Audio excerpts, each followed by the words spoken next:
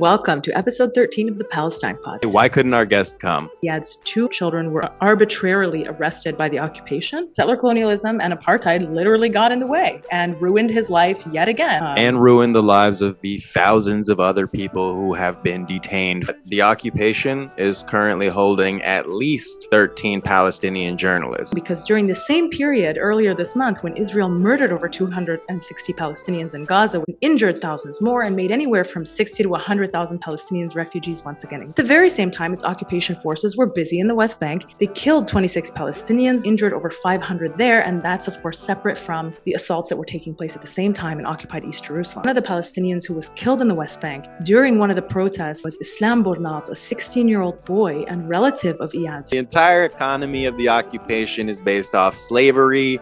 So anyways, we'll probably be assassinated at some point.